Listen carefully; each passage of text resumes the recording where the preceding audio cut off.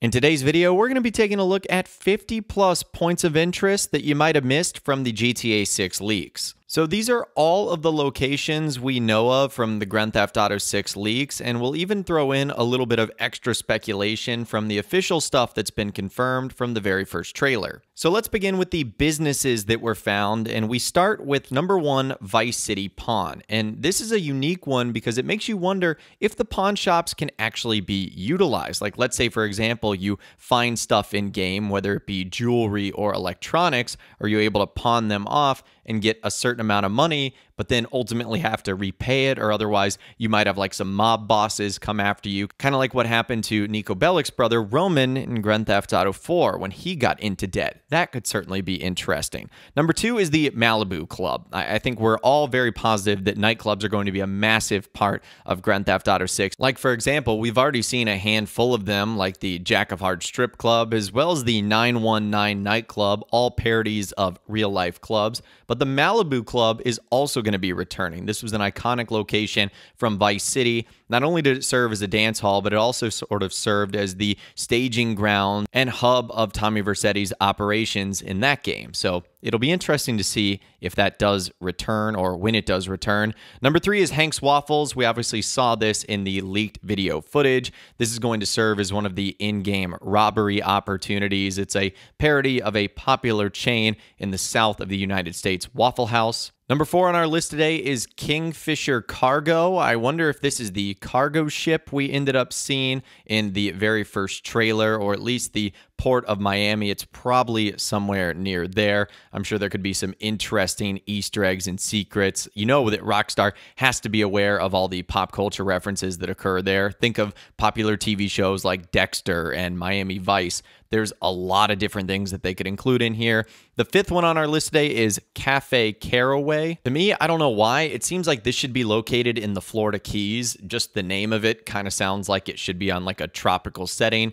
Who really knows? You've also got the Port Gellhorn Strip Mall. I'm pretty sure we saw this in the Grand Theft Auto 6 trailer as Jason and Lucia are driving by. In the trailer, it's called the Evergreens Shopping Mall. It has a handful of different stores in there like Callus, Scala, Alpha, etc. That's the shot that can be seen as they're driving by the billboard and the other police cars. You also have Iris Laundry. I wonder if this sort of laundromat would be used for like money laundering, or if it is literally just simply a place in which you can do your laundry and clean up your character. You also have Colt Cargo, as well as Keys Garage. I'm pretty sure we actually see this in the Grand Theft Auto 6 trailer as well. There seems to be one sort of building out there that functions as a garage door opening. And then you've got Burger Shot, the iconic burger joint that's been in the game for years now. That is going to be returning. So those are all the businesses that were mentioned in the leaks. You then have places inside of the city. Some of these are a little bit more specific. Some of them are not so much. You have the Grass Rivers, Overtown, Grasslands, Bocamar Bridge, Seaview, Bayside, Guardia, South Beach, Vice Beach, Rock Ridge, St. Joseph, La Pearl, Washington Beach, Sundown Beach, Park South, North Beaches, and Belleville. So that's one thing I'm really looking forward to with Rockstar's next trailer or batch of information or screenshots, is getting to see the areas outside of like Port Gellhorn and Vice City and sort of the grassy Everglades regions. In Red Dead Redemption 2, one of my favorite areas was that swamp area outside of Saint Denis. I thought it was so creepy, had so many secrets. Those are just sort of the fun areas that I genuinely just like exploring. But all of those places were mentioned as relatively close to cities in the GTA 6 leaks. You also have noticeable places. Let's go through those right now. The first is Vice Beach Plaza. Based on what we've seen so far from the leaks and from the very first trailer, there's going to be so many different like shopping districts, residential districts, commercial districts, etc. It's going to be a nice blend of things and places. You've also got Seaview, Leaf Links, which I'm pretty sure is going to be a golf course. It was in Vice City.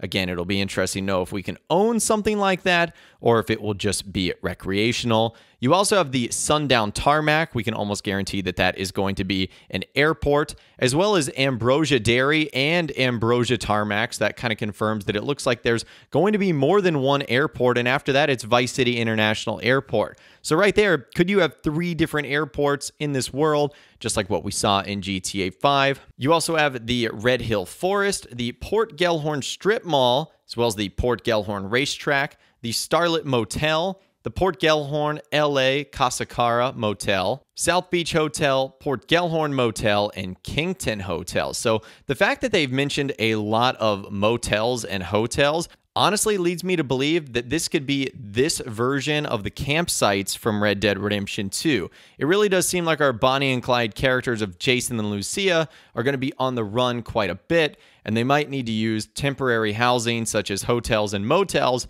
to escape from the police rather than having a permanent residence. That's kind of what it looks like with those notable places. And then last but not least, under towns and cities, we've seen this a lot, or talked about it a lot, with the Vice City mapping project. You obviously have Vice City, Port Gellhorn, Ambrosia, Red Hill, Sundown, Copperhead, Yorktown, Lake Leonida, Ekin-Fanica, Hamlet, and Domed Hills. And we've seen places like, obviously, Hamlet, Port Gellhorn, and Vice City appear in the very first GTA 6 trailer, as well as what looks to be pictures of like Lake Leonida and a whole lot more. And the Red Hills and Domed Hills makes me think we're going to get a little bit more of some nice topography so that the map isn't totally flat. This could also be nice for activities like off-roading as well. And what's crazy is all of that we were able to gather just from the leaks. Some of that was confirmed with the information that Rockstar gave us and from what we saw in the first official trailer,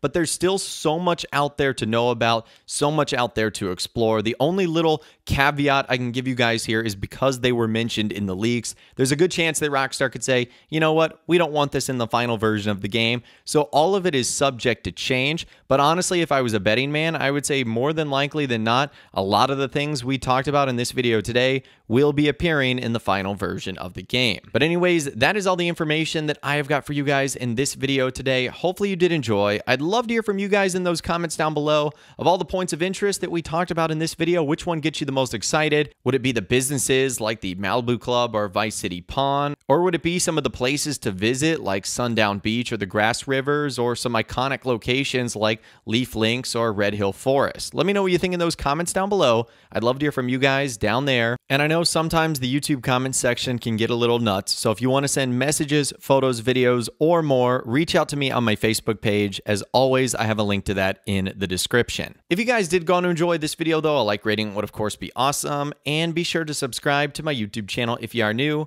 You want to stay up to date on all the GTA 6 videos that I'll be doing here on my channel, and be sure to ring that notification bell as well. Sometimes YouTube just doesn't work, and if you ring that bell, you'll always be guaranteed to be notified when new videos arrive. But of course, as always, guys, thank you all so much for watching. Take care, and I'll see you guys in the next video.